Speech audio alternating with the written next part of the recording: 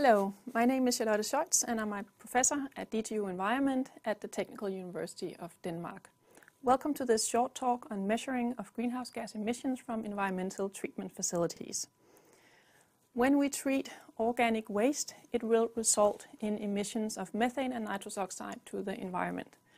Both of these gases are very potent greenhouse gases and result in climate change. These emissions are diffusive and highly dynamic by nature, occurring from localized point sources to large aerial sources at the facility. Now, if we take an example, for example, a landfill, methane can be emitted from leachate collection wells or pumping stations, or from open waste cells and finally covered waste cells. And if we think about the scale and the complexity of these facilities, this just adds to the overall challenge of quantifying these very diffusive emissions. Traditionally, the most common method to be applied when you want to quantify emissions is the flux chamber method. This method employs a chamber that you put on the surface or encapsulate the emission point that you want to quantify the emission from.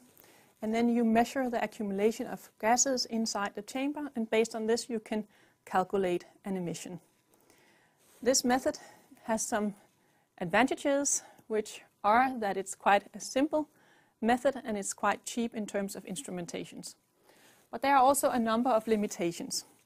Obviously, you only measure the emissions from the small area you have covered or encapsulated. This means that there is quite a risk for overlooking some important emission points. It also means that you need to do quite many measurements if you want to upscale to get the total emission from your site.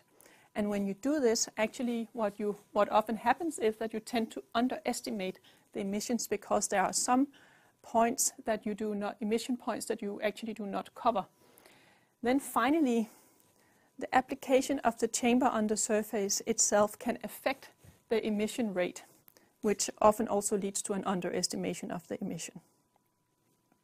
At DTU Environment, we work with an alternative measuring method. We call it the dynamic plume tracer dispersion method. This method measures the whole emission from your site.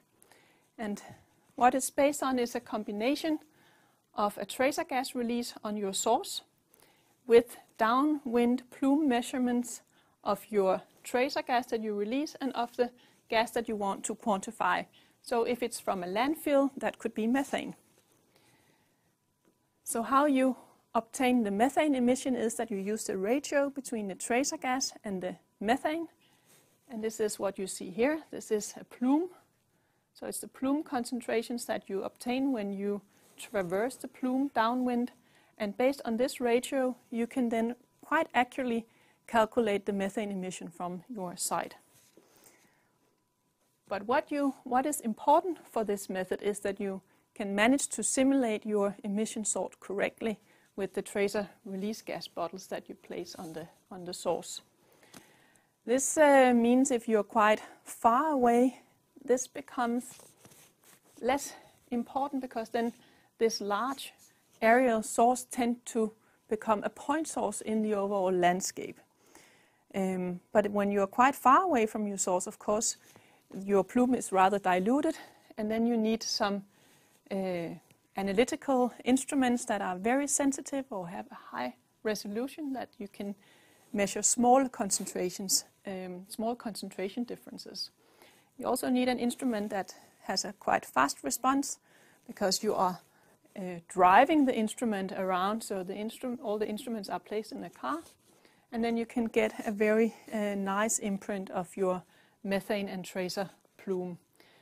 Then in our measuring van we also have GPS equipment and a weather station so that we can see in real time where we are and we can see the concentration. So we can actually see when we hit the plume, concentrations go up, and when we exit the plume. We can also look for different emission sources and so on. Now I'll show you an application of the method What you see here is a landfill, and it actually has a landfill just next to it.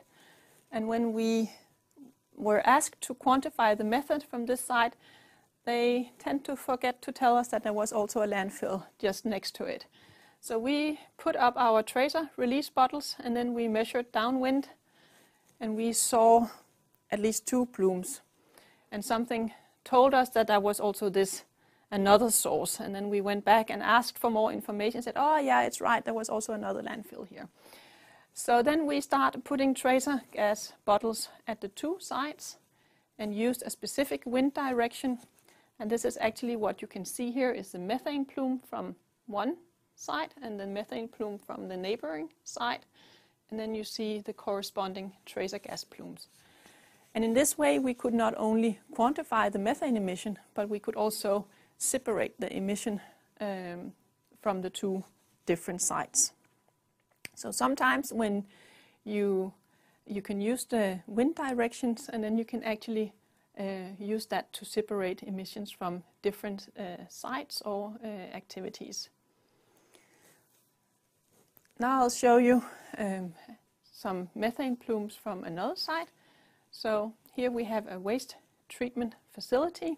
They treat organic, source-separated organic household waste, and they treat it first in an anaerobic process where they produce biogas, and then they treat it in an aerobic process where they produce compost. And here you see the downwind methane plume, and the orange is the tracer gas plume. And here at this site we measured a methane emission of about 30 kilo an hour and a nitrous oxide emission of about 1 to 2 kilo an hour. So is this of any importance at all?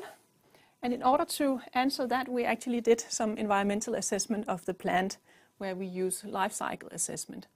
And I'll show you the results in terms of global warming impact measured as kilo CO2 equivalent per ton input material to the plant.